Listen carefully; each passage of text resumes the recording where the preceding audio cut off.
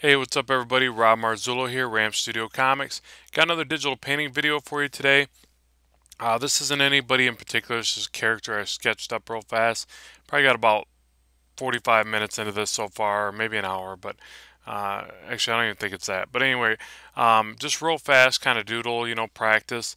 And what I wanted to show you is I start off really blocky like I did here with the gun, and then I kind of refine it till I get to, more in this area. Probably take that even further, but um, so yeah, so I wanted to show you that technique and a couple quick techniques for doing some basic rendering of some techie kind of stuff like this guy here. So what I do is, let's see, like I said, I start off very blocky, um, and when I get in there, and let's see, grab some of these brushes. I use a chalk brush right here. I'll show you the settings on that real quick because I get that question a lot. Just transfer is set to pen pressure on opacity jitter and flow jitter. That is it. And that brush, let me scale that up with the bracket keys. And that is a brush that comes with Photoshop, so nothing special there. And for this demonstration, that's all I'm going to use. So, all right, so I just kind of draw on these little techie lines like I'm doing here. Try to define the shape a little bit more. Like I said, I start very crude, and then here I'm starting to add in some of the little textures. One of the things that makes digital painting kind of neat and fun and is when you can just kind of paint in these little obscure kind of little, tattered, worn look, things going on. It makes your paintings look a lot more realistic and like they're a little more thought out, I guess. Like adding even I did this kind of P9 future, the P looks the same and I flipped it or whatever, so P9, maybe this is a series P9 bot or whatever. Um, but yeah, just get in there and roughen up the edges, things like that. But first, what I do to get to that point is I'll just block in some hard dark and lights. See, you see I'm working with just that chalk brush. Here's my paintbrush, just dark and light, and I flip back and forth. So I hit X, I got now light or white, and I can turn that down. I usually work off about 30% and just slight, uh, painting in, slight tones and textures. Here I'm kind of picturing the in between the bot's arms is this kind of bendable, mesh or whatever. So I'll draw that in, little highlights of it like that. Um, I have him on a separate layer so I can erase, my original sketches as I go, because you want to eliminate as much of the actual line art as possible. Depending on the style you're going for. If you're going on more of a comic book look, then you would leave more of the line work. In this case, I'm doing more of a painterly look. And with Photoshop, remember, hold spacebar. It gives you a little hand tool, and you can move stuff around real quick. It's always nice. So I use a little bit of the Smudge Tool. Try not to overuse this, but I know in the way that I paint, I do. I think it becomes more of a crutch from what I've been studying from other artists that are more seasoned and that I learned from and stuff like that. I think that what you want to get in the habit of is staying more on the brush tool. And say you need to lighten up this shadow in between, this gray value and this one. You want to get in the habit of just holding Alt, selecting the one. You see how it shows you interactively as you move it around the tone that you get. Grab the right tone and try to get in the habit of painting, that tone out of the way, not trying to smudge it as much. I think it, again, I'm not positive. I'm learning like you are, but I think that's for speed. If you get in the habit of painting everything in versus blending as much, you're going to move a lot quicker. There are portions. Let's see. I want these highlights to point off to show that they fade off as a sharp ridge on this segmented metal. I would typically just smudge that over. I guess if I did paint it over and use that effect we are just talking about, I would sample the color right next to it, size the brush down with the bracket keys, and then paint that to a point, like so. Now here the color is changing, so maybe I'll sample over here, paint that this way, sample the white, paint that this way. And I want that highlight to be really thin. If not, it's going to make the metal and the arm look way too bulky. So I'll just keep sampling that and paint it down. And see, I'm also trying to get rid of that funky shadow right there.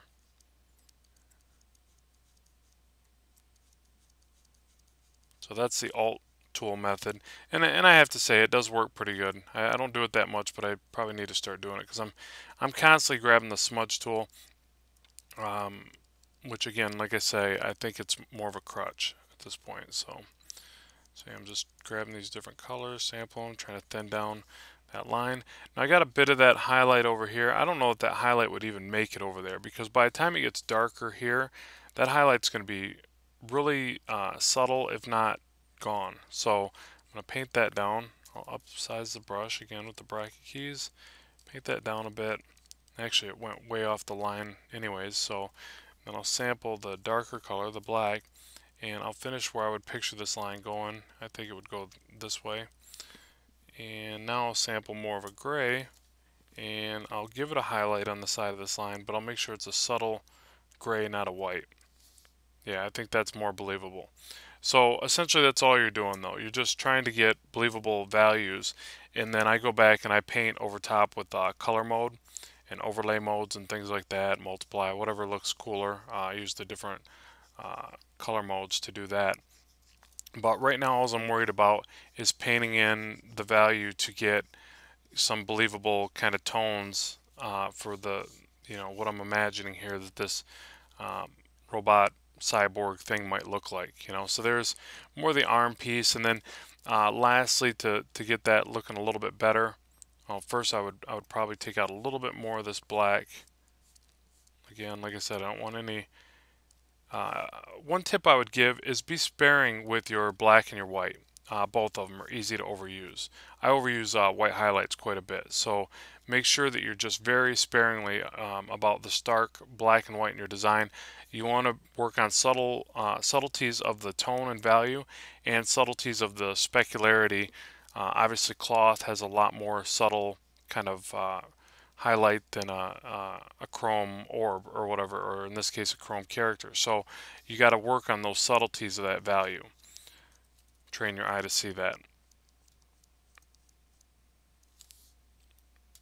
Okay, so now what I would do is grab a little bit, I got a darker gray, I could probably work with this, and I would start building in, some tattered look, like, and then I look up here for reference. If there's ones that I see that worked, I would kind of emulate that again in a different shape.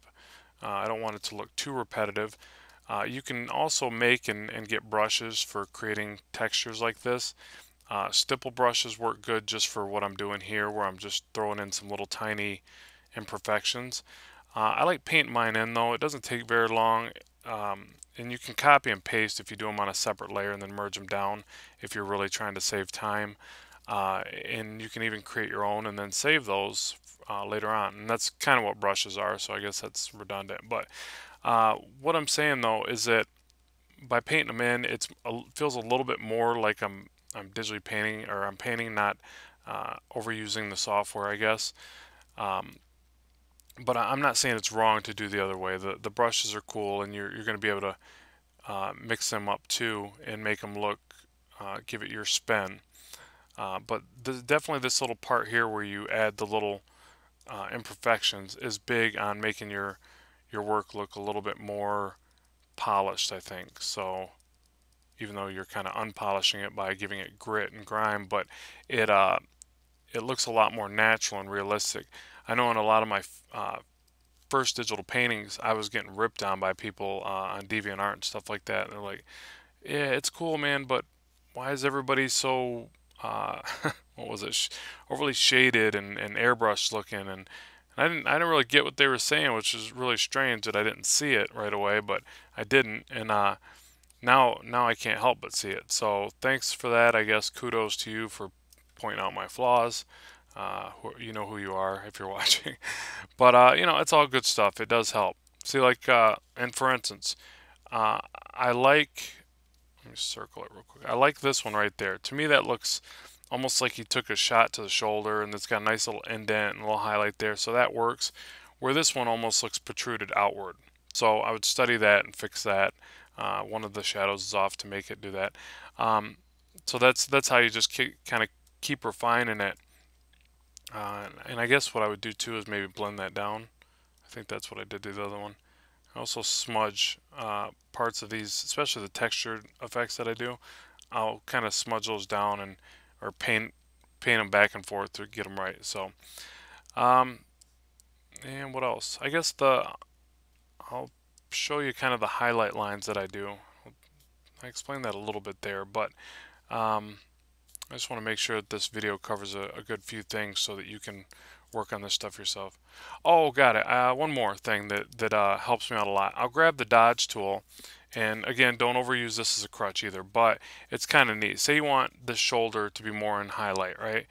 You can put it on highlights, up the exposure, and then do a nice little, and I'm using a soft brush right there, so like an airbrush does come with Photoshop. I'll show you just in case anybody says what was that. Transfer, set the pen pressure. That's about as basic as it gets, and it's just a soft brush. But now what happens, it gives a really quick, right here will be a perfect example. Say I want the highlight to come across the bicep or whatever this is on the soldier. I could just take that right through here, kind of go this way. See, I'm pushing this direction. Hopefully you can see that. And bringing out that highlight right on the edge of the metal there, the segment. It even brings out some of the highlight and the textures, and you want that. That's all good. Might have made it too strong there, but I can paint that down slowly and get it to where I want it. So I would say that that's another cool thing that a quick deal you can do. You can take this and like, really throw in your highlights pretty quickly, and that's too strong. But then I would paint it down. So so that's another technique for doing metallized effects or whatever. I think that's about it. I mean, I could probably go on, but I don't want to make this video too crazy long. So hopefully that helps you. I started out with an initial sketch. It was very boxy and blocky like this. And then I just kept painting and adding to it and working it to a defined shape. And I'll show you part of this gun over here, how I would do that. So say I got the light right there, and I'm thinking about where the highlights might hit this gun. I'm trying to, obviously I don't want just a bunch of rectangular shapes in here, so I got to picture where there would be some roundedness to the firearm. And I'm kind of picturing that this guy doesn't have a hand, that his hand is his gun. It just kind of, is built into him or whatever. Like I said, I don't think he's even a guy in there. I think it's a cyborg at this point. So hit X, flip back and forth, and just keep building these shapes in. Again, I've got my brush set down to around a 30%, and I'm just trying to find shapes. I'm still not seeing anything that I'm digging here. I've got obviously my overall outline, and then I can use that too to erase and kind of build in that also. Maybe there's a bit of a scope kind of thing going on here.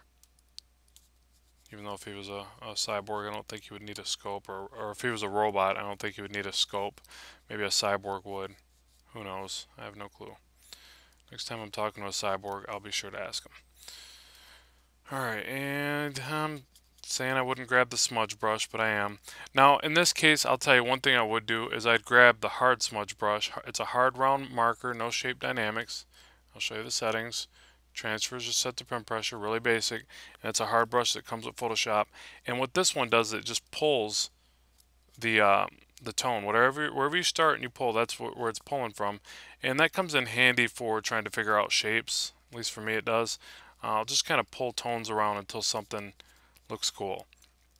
And obviously I'll keep pinballing the size of the brush back and forth. I'm going to feel really silly if I can't get a good looking shape going here, but this is how I do it when I don't have anything drawn out in mind. What I guess this is a way for me to not overdraw stuff. I'm trying to figure out shapes by painting, which I'm not really excelling at right now. Let's go back to painting it. I'll tone this all down. Now if I hit this, it locks transparency, so I can't paint outside of the shape. So I'm going to just tone this down a bit and build it back up. Actually tone it way down. Grab the white again. Start with my brightest specular highlights. And let's try to just throw in some techie stuff in here and see if that helps.